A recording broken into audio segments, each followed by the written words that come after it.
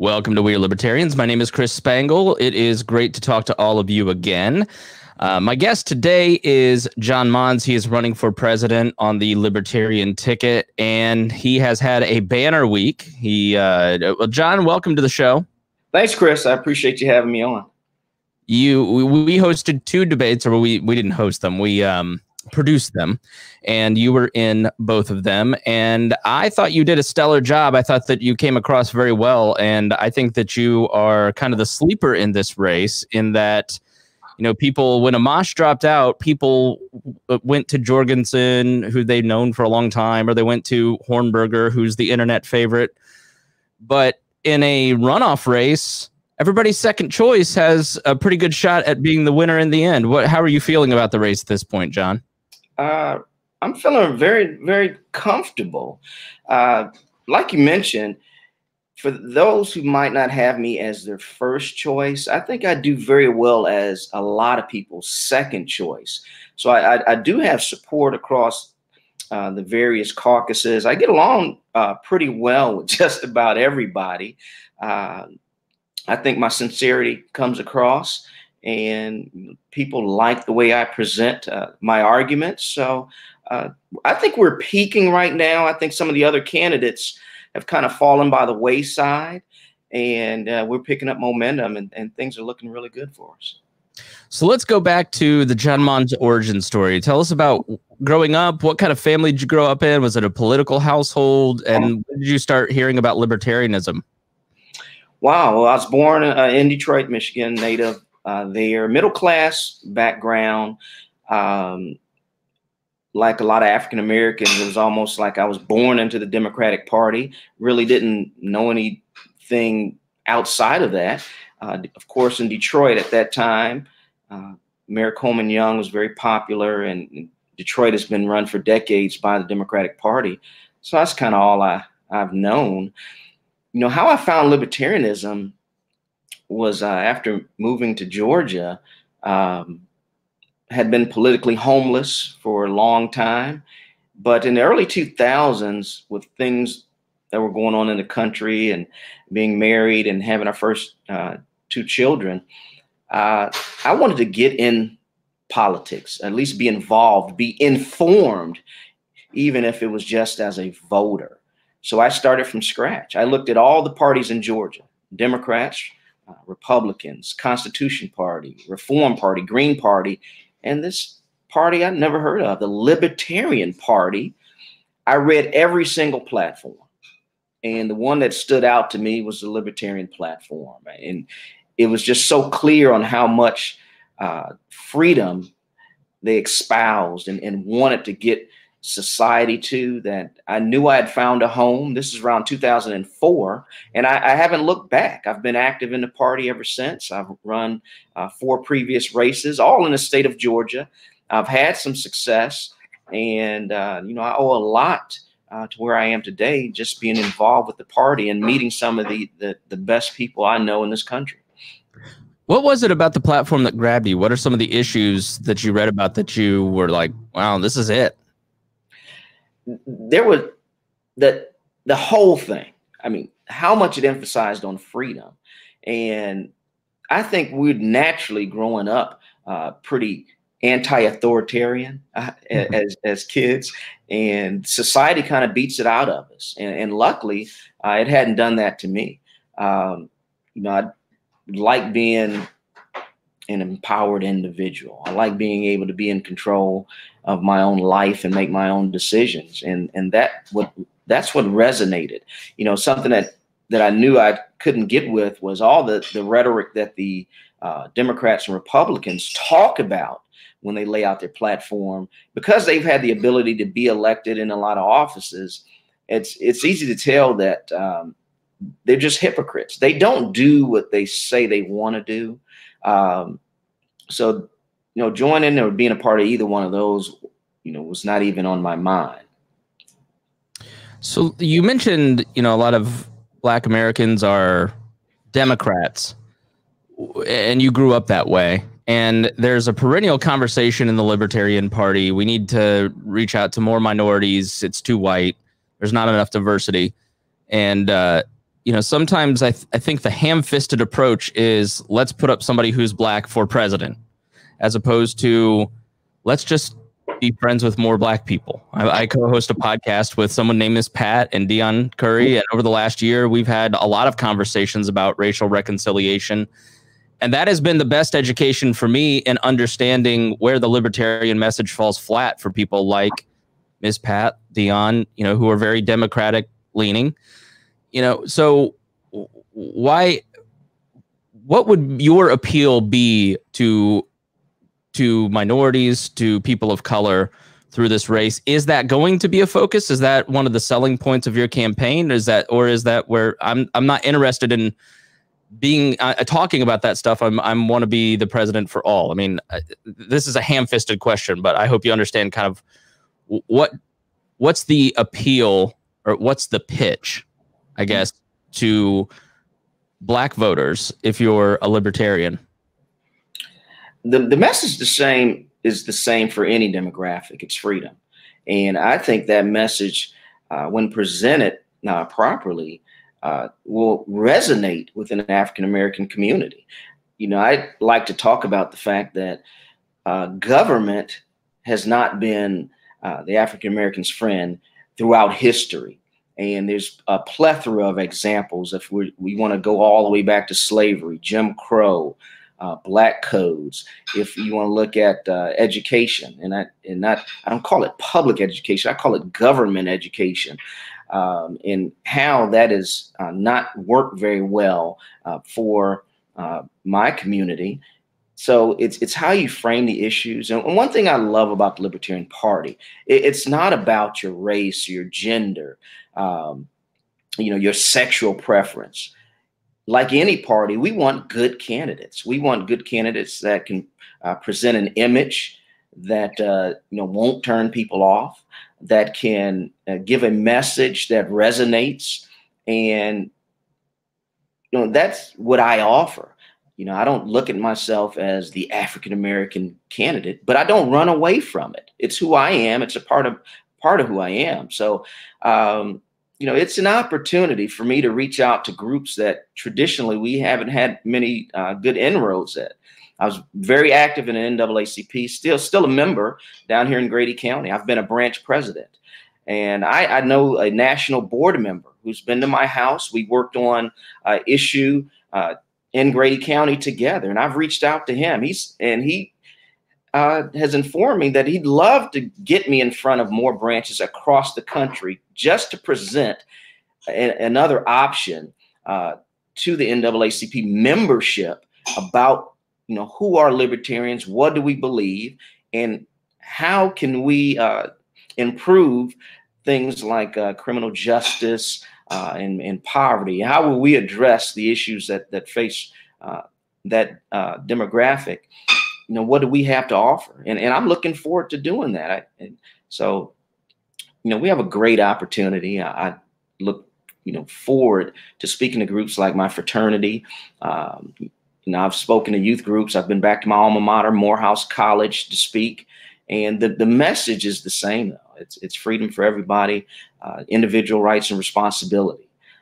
You know, don't look to government for solutions. And I think we have a great opportunity this run. So you ran in Georgia 3 times, you said, and one of them was a statewide race where you got over 1 million votes. As you go around Georgia and you talked to voters, what are some of the top issues that resonate with people when you talk to them? You know, I've run 4 times in Georgia, and my first run, for example, was a local school board seat. So I talked about choice, more choice for parents. You know, my background has been, growing up, I went to private schools. I graduated from a public high school, a government school, and then I went to a private college, and I'm a homeschool parent. So I just said, you know, I've been active in seeing different ways of delivering education, and the best thing to do is give parents options. And let them decide what's best for their child. They shouldn't be stuck with just going to a government school, especially if that school isn't very, very good. In my county, the entire school system, every school in my system is ranked F by the state of Georgia. But there's not a lot of options that they have. We have no private schools. Some people go over to the county next to us, but I talk about homeschooling. So you approach any issue from a perspective that more freedom works, more individual responsibility works, and options. So one issue that I had some success when I ran for governor was it was a small issue to a lot of people, but it was important to us, and it had a very popular support, was Sunday sales of alcohol. And that's an example.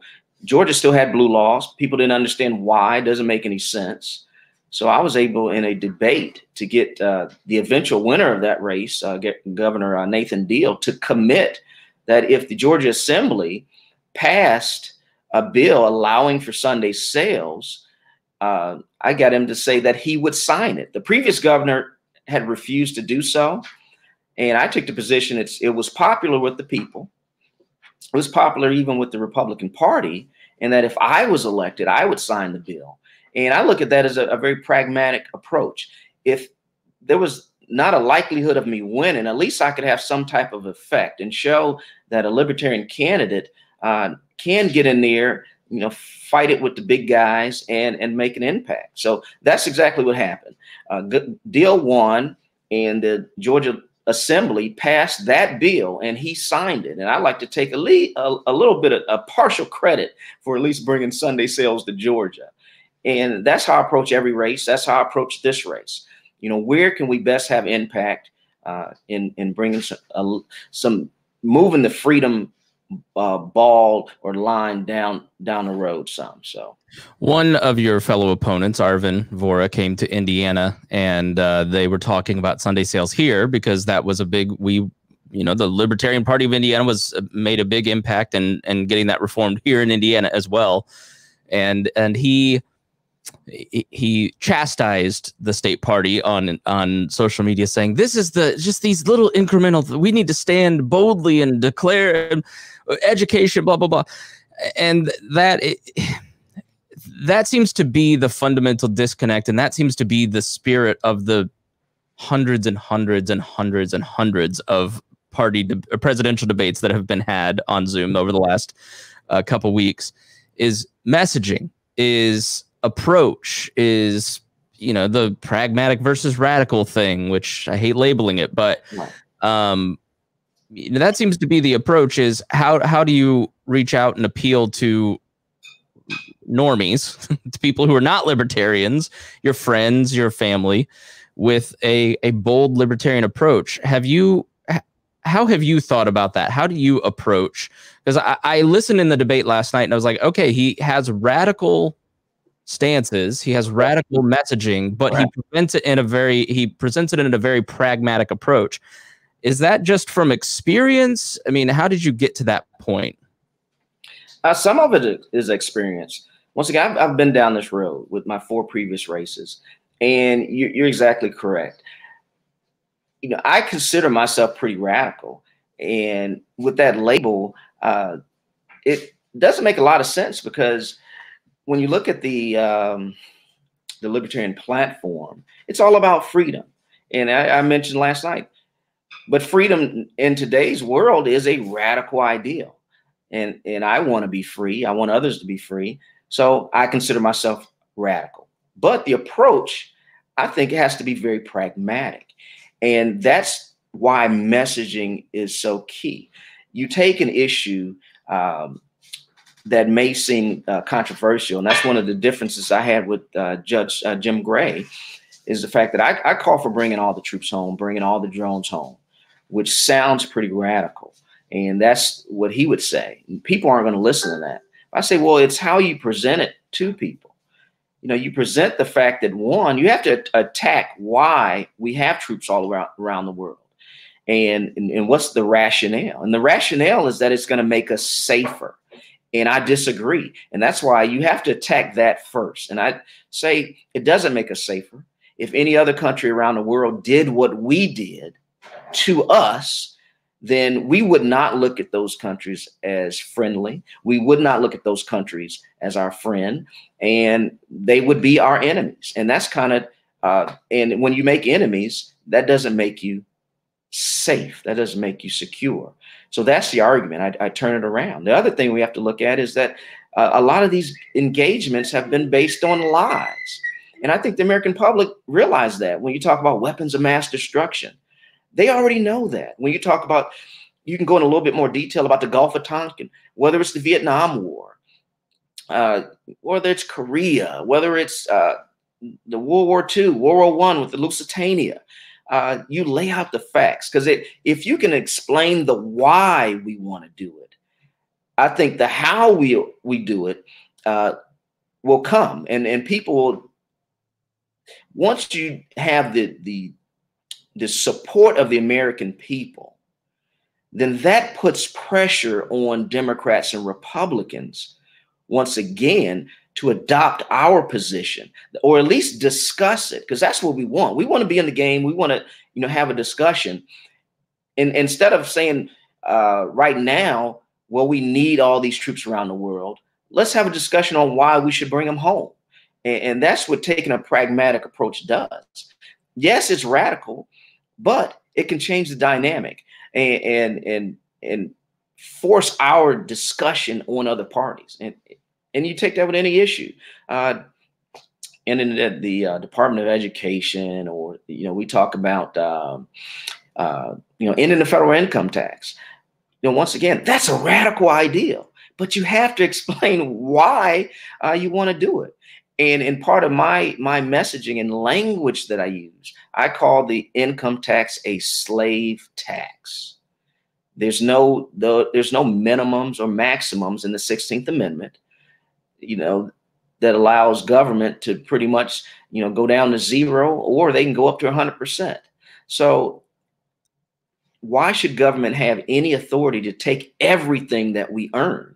That makes us slaves. If we can work all day and the government can take everything we have, you make the argument that the country survived without an income tax for over 100 years, probably 150 years. We don't have to have it. And what do we get with the income tax? All we get is more government. We get a debtor nation.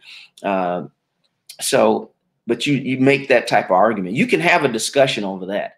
I say, is Donald Trump and Biden, I want to see them arguing on why we shouldn't end a slave tax.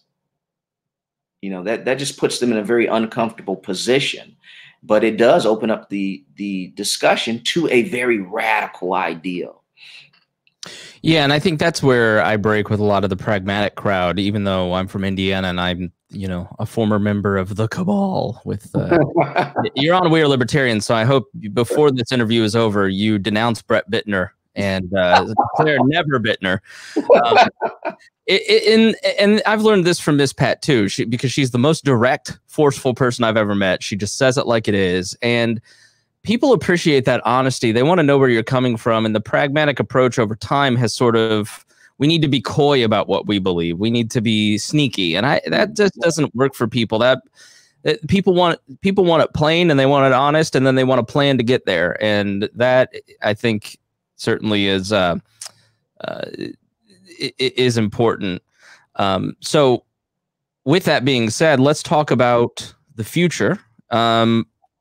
What are the issues that, as you approach the presidential race, what are the top few issues that you want to run on should you get the nomination? You always have to pick issues, one, where the Libertarian Party is strong on, two, where we destroy the other parties, and three, something that'll be popular with the public. So once again, the number one issue I have is bringing the troops home, bringing the drones home. Because I think, one, we have a strong libertarian position on that. Two, it separates us from the other parties. That's what they're not talking about. Another issue is ending the income tax. Once again, very popular. I haven't run across anybody, and I don't just sit around asking libertarians. I ask family, friends, fraternity brothers, folks in the community. Would you like to end the federal income tax and get rid of the IRS? And to this date, I haven't had anybody anybody that said no. They didn't say, well, what would we do if we didn't have it? They're not concentrating on that. They're just concentrating on, I want it to go away. So that's an issue we can have inroads on. And a third issue I think that we'd be very strong on, of course, ending the drug war, but the presidential power to be able to unilaterally issue pardons and commutations. With where the public view on medical marijuana as a whole across the states and moving across the country, legalization, decriminalization is very popular. So why do we have these people in prison? There's over 83,000 federal inmates that are incarcerated because of drug offenses. A lot of them are nonviolent, victimless crimes. And the records of past presidents have been horrible as far as getting these people out of prison. So I think I can goad Trump or even in Biden into saying this is wrong. This is a horrible policy to have this many people in prison. And I know as president, that's one of the first things I'll do from day one is reviewing all these cases and starting to get these people out of these cages. So that's a way that we can have impact, because just think of the family members of those inmates, the supporters around the country that and throughout the states that realize this drug war has failed. It's destroyed families, communities. It's fueled violence and crime. And that's an issue that we've gotten it right. The party has gotten it right on drugs from day one. Right now, the Republicans and Democrats are trying to co-opt their drug stance and take us out of the limelight. And I won't let it happen. I said that when I first entered the race. I had an interview on an Atlanta radio station, WALK, talking about criminal justice reform. It's an African-American radio station audience.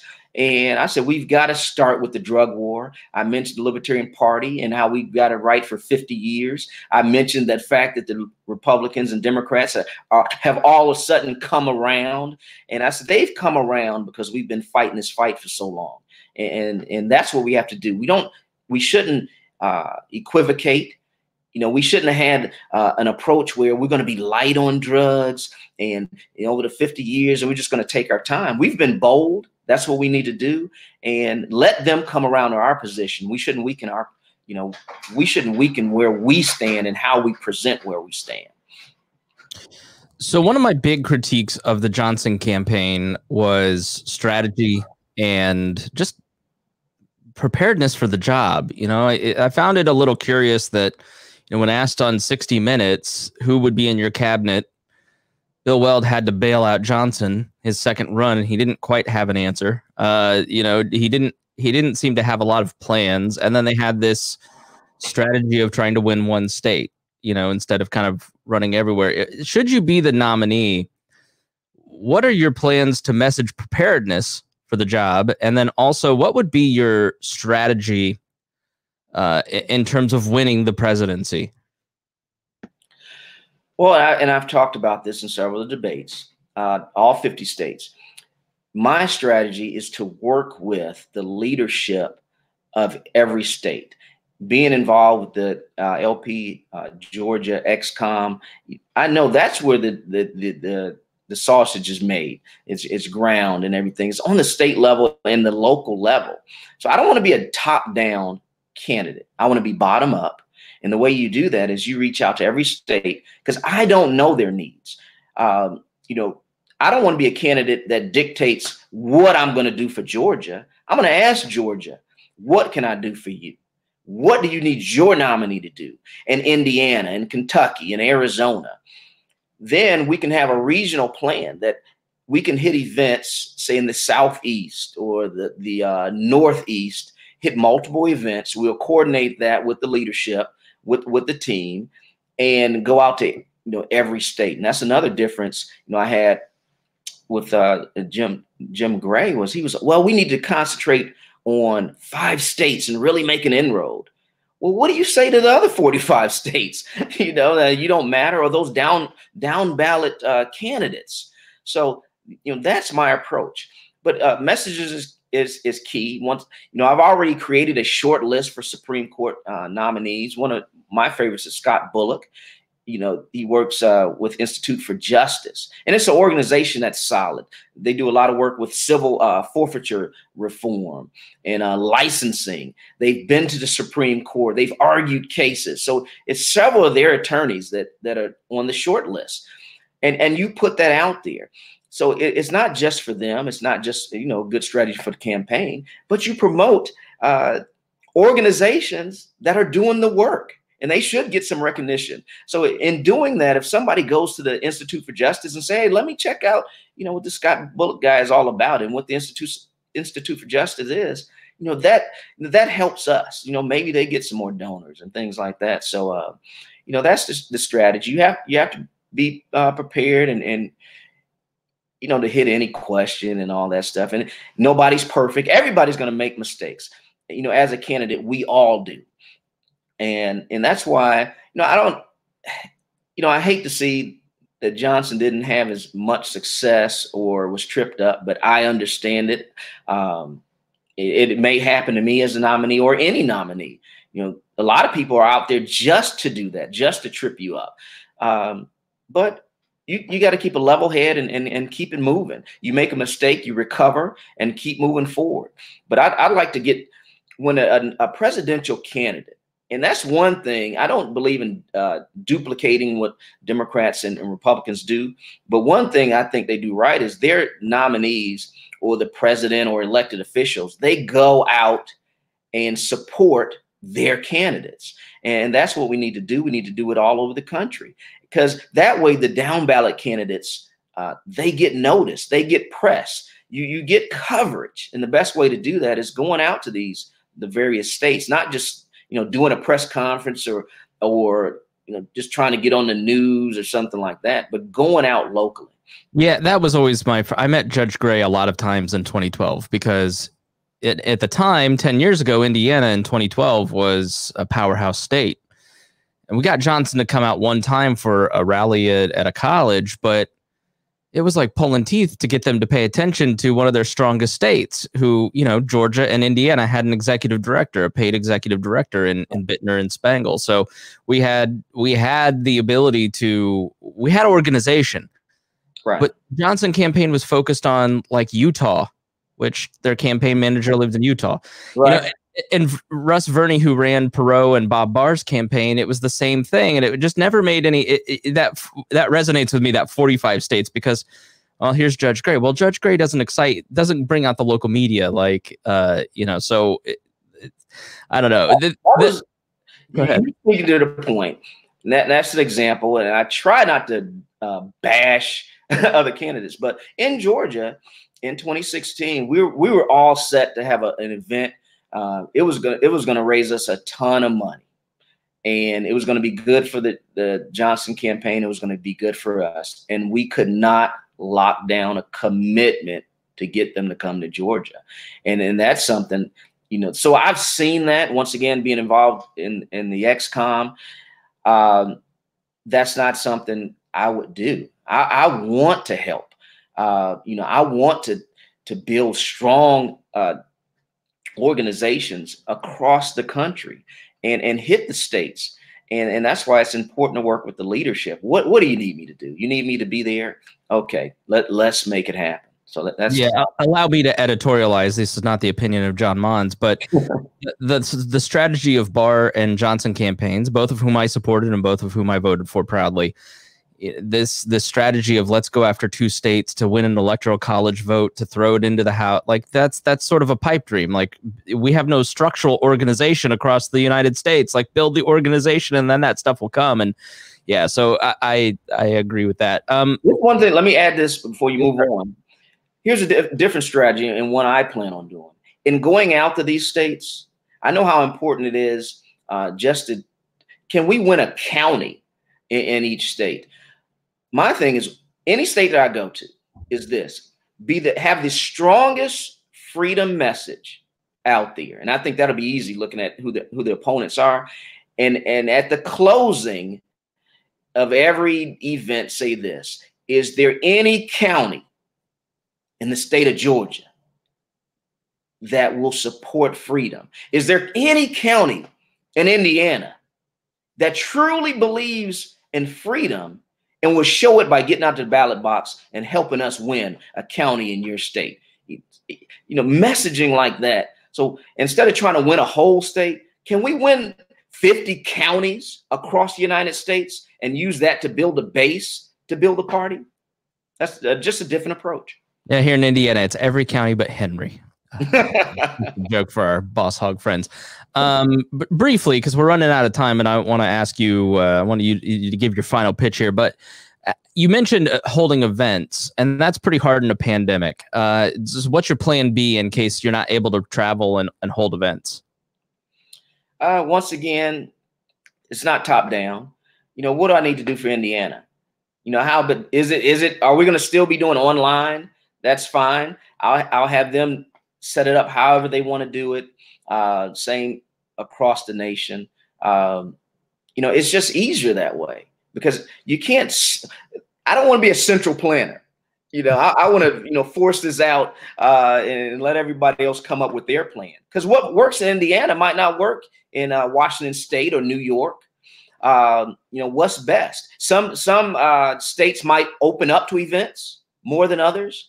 So in those that are open, let's do events if that's what needed. And the ones that haven't, let's do it online. All right. So final question here. It's more of a prodding statement. Give us your closing pitch to all Americans, not just Libertarian Party delegates who will cast their token for the final debate tonight and then possibly vote for president on Saturday on an online convention. Not just to Libertarian delegates, but to all Americans. What is going to be your pitch? Well, it's this. You cannot have a free country without free people. And I'm not talking about rhetoric of whether you stand for the flag or, or give some type of event, praising how free we are. We have to look at, are we truly free? With the government closing down and nationalizing basically the entire economy, putting people under house arrest, is that what America is all about? I'm a descendant of slaves from Georgia, and that's not where I want to go. I don't want to, and it's not about one segment of the population. It's about the entire population and whether we want what we continually have or do we want something different? Do we want something better? And what I bring to the table, I think, is a message of freedom that will resonate with the people. And it's not just for Libertarian, it's for everybody. All right. Your website is monds2020.com. If you want to know more about John Monds, please go check him out there. Follow him on social media.